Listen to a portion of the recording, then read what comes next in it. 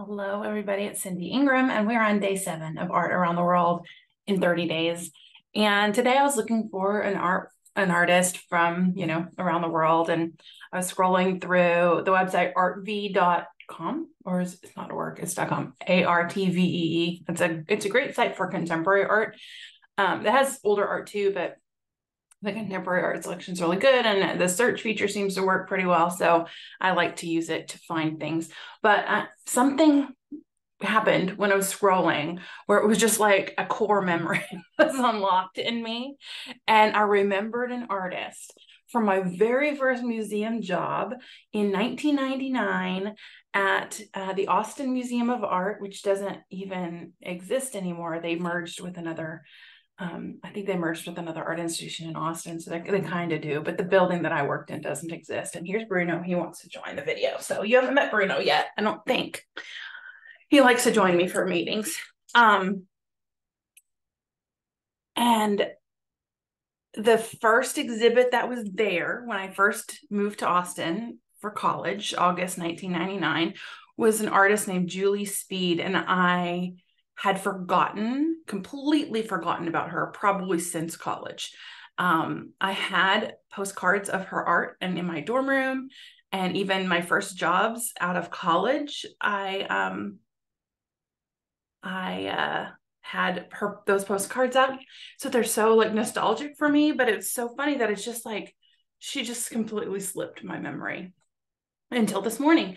And so we're doing America again, just because I was like, oh, we have to do this. We have to show the work of Julie Speed. And I have to see what she's been making for the last 24 years. So since I last saw her art in 1999. So I'm going to show you one, like a nostalgic one for me. I had a hard time finding her older stuff. Her website has lots of her art on it, all the way back to 2007. Like tons of her art. So I scrolled through like every single section. But the stuff that was in that exhibit, the exhibit was called Queen of Her Own World or something. I just found it on, but I closed the tab. Her work, it was a retrospective of her work from 1989 to 1999. And she's an Austin-based artist. So now she lives in Marfa, which is that cool artsy town in Texas that has all the art installations and things there by Donald Judd and others. Okay, yeah, let's show you. So the image quality is not great, and Bruno's gonna give me a kiss. I don't want a kiss. So this was one of the ones I had hanging on my wall. I think I had 2 or 3. I couldn't find the one that I remember the most. I couldn't find a picture of that, but this one I have a very clear memory of too. So you can see it's a woman. She has an extra eye, and then she's got this flame lit, and then there's fire on the surface. And I love this artwork because it reminds me of when I was looking for an image of this, I did a reverse because I found this low quality image. So I tried to do a reverse image search to find a higher quality image, and that only the low quality image was there. So sorry that it's grainy, but this was used on an album cover for Sean Colvin. So Sean Colvin fans might recognize it. I don't know.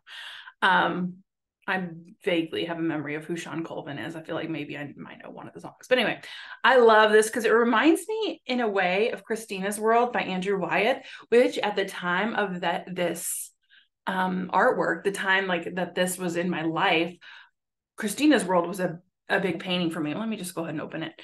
So you can see that Bruno's kissing my hands while I look it up. I had a journal with this. Oh, of course it's a small. So of course we've got another small one. Stop, Bruno. I should have not picked you up, but you're so cute. Okay, it's okay. We get the idea. I had a journal, like the Museum of Modern Art did these sketchbooks. I don't know if they still do, but back then they had these sketchbooks with the artwork on it, and it was just blank pages. And I used them as my diaries, journals.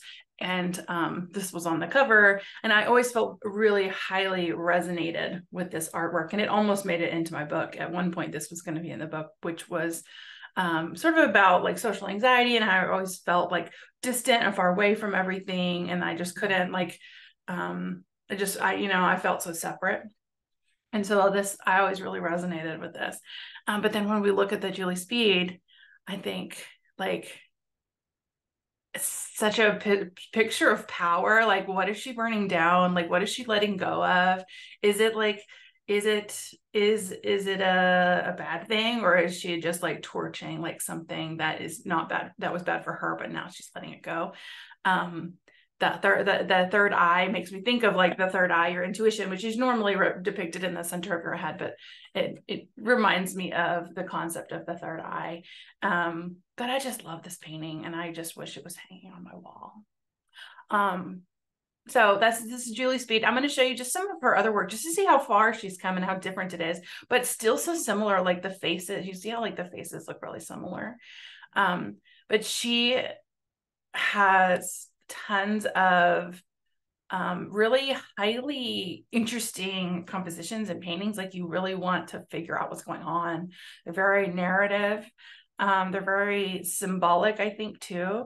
And there's a lot of art historical connections. There's this one, obviously, you can see connection to Japan, but there's some that are very much like a Renaissance painting. And there's some that are, oh, look at this one. Oh, that's amazing. Look at the third eye too. And it looks like her main media is gouache.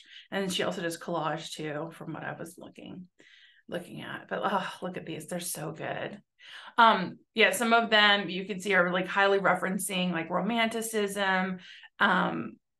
Just a lot of influence in her art from art history, which is fun for like, someone who really likes art history. A lot of humor, a lot of just really cool stuff. So that's Julie Speed's art.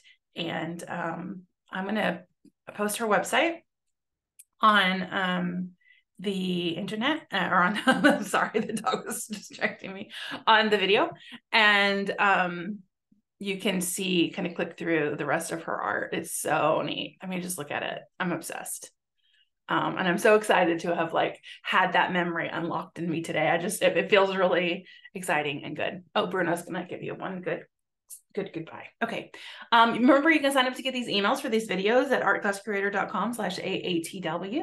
And there's a giveaway on there. And then I'll be back tomorrow with another video, another work of art from around the world. Have a wonderful rest of your day, and I will see you tomorrow.